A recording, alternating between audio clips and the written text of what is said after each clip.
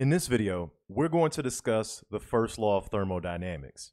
Now, in one of the previous videos, we discussed a definition known as the law of conservation of energy. And if we were to put the first law of thermodynamics into words, that is it. It is that energy cannot be created nor destroyed. It can only be transferred. Now, mathematically, the first law of thermodynamics, the equation for it, shows us the two ways that this energy can be transferred and how it affects changes in total energies for the system. Right? So our total energy for the system is going to have some change anytime energy is transferred, right? So we call that energy change, or use delta E to denote that energy change, right? So this is the total energy change for the system. It's going to be equal to a sum of two components, right? The first one we'll use a lowercase q to define. This is the heat. And the second part of that sum is the work, which we'll use a lowercase w to define. So kind of going through and defining these terms again, right? Delta E is our change in energy, right? So there's been some transfer of energy. Either our system has done work on some other object, or there's been some heat transfer because of a temperature difference, right? Those are the two components how energy can be transferred, right? So this Q is heat, and the W is work, right? So now one thing that's going to be very important here is going to be the sign of Q and W, right? Whether the heat transfer or the work done is positive or negative, right? So I want to go through those sign conventions. Okay, so sign conventions. Right, so this sign is going to be, is the important thing to understand about these sign conventions is that it's all from the point of view of your system, right? So is your system gaining or losing energy? So first let's focus on heat. So heat will be positive. You'll have a positive Q whenever heat is flowing into your system, right? That means your system is gaining heat. So there's going to be a positive Q. So this is positive when heat is flowing into your system. So heat flowing into system.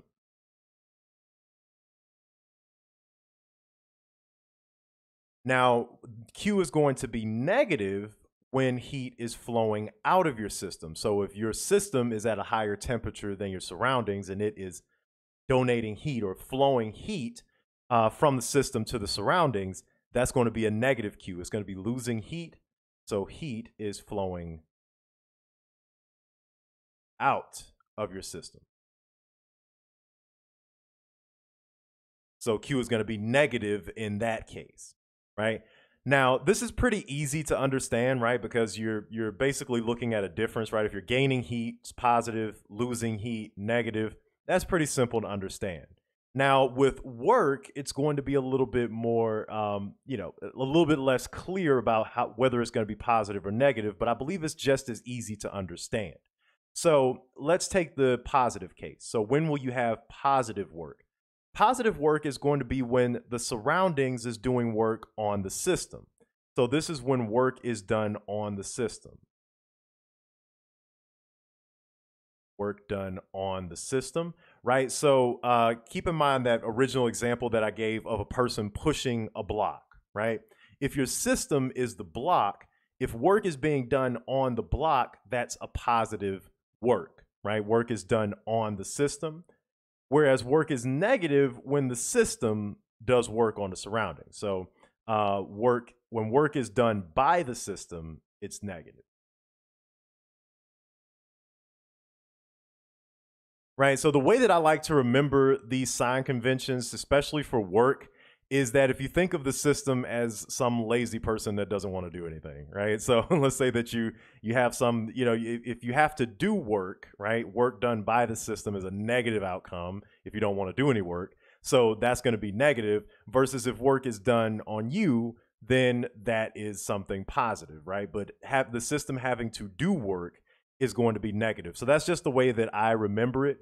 When you're thinking about it thermodynamically, if work is done on the system, that's energy being transferred to the system. So similar to how heat is flowing into the system, work is flowing into the system. So that's going to be positive. Same thing with negative work. If work is being done by the system, that's an energy transfer from the system to the surroundings. So that's going to be negative, right? So I think these sign conventions are easy to remember once you get them straight in your head, but it's going to be very crucial for you to keep that these sign conventions straight, especially for work. So let's look at some examples. All right, so I've got two problems here. And we're going to go through each one. So the first problem says a gas absorbs 45 kilojoules of heat and does 29 kilojoules of work. Calculate delta E. Right. So this is some gas sample. It's absorbing some heat and doing some amount of work. And we have both of those quantified in the problem. So looking at problem one, what we want to do is write down Q and W and make sure that we establish the sign of each, right? It's going to be very crucial here. So if heat is absorbed by this gas, that means that this Q, this heat transfer, is going to be positive. So we have a positive 45 kilojoules, and this is because heat is absorbed.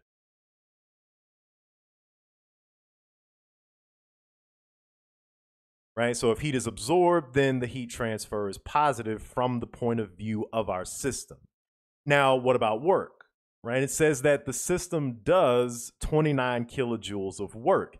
If you look back at our sign conventions, if work is done by the system, that's going to be negative. So we actually have a negative 29 kilojoules because work is done by the system.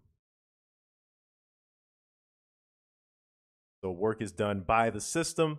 So that's going to be a negative 29 kilojoules, right? So even though these signs weren't explicitly given to you in the problem, because of the context of what your system is doing, that you're going to know whether these the heat and work is going to be positive or negative, right? So now we have everything we need to calculate delta E in this situation. So we know that from the first law of thermodynamics, delta E is just going to be equal to Q plus W.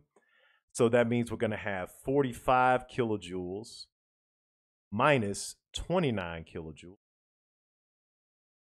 And that means that the total energy change for your system is going to be 16 kilojoules.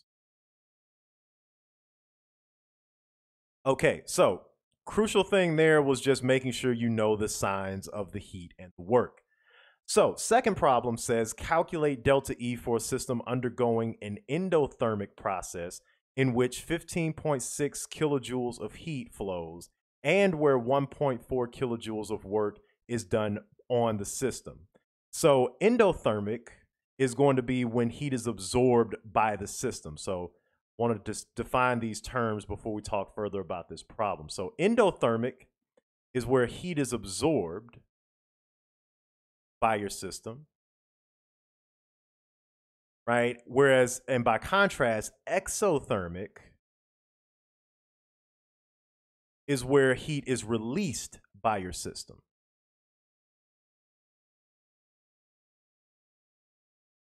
Right? So now that we have those two definitions, we have everything we need to interpret this problem. So for problem two, right, it's saying that we have an endothermic process in which 15.6 kilojoules of heat flows.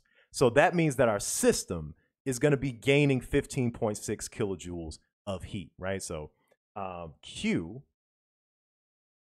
is going to be a positive 15.6 kilojoules, right? Because the heat is absorbed. Now, it says that 1.4 kilojoules of work is done on the system. So again, that's if work is done on the system, that's going to be a positive, right? A positive change in heat, in work, right? So that's going to be positive 1.4 kilojoules. Right, so now all we have to do is just add these together. First law of thermodynamics, delta E is equal to Q plus W. So we got 15.6 kilojoules of heat, positive 15.6, plus 1.4 kilojoules. And that's going to give us 17.0 kilojoules of total energy change.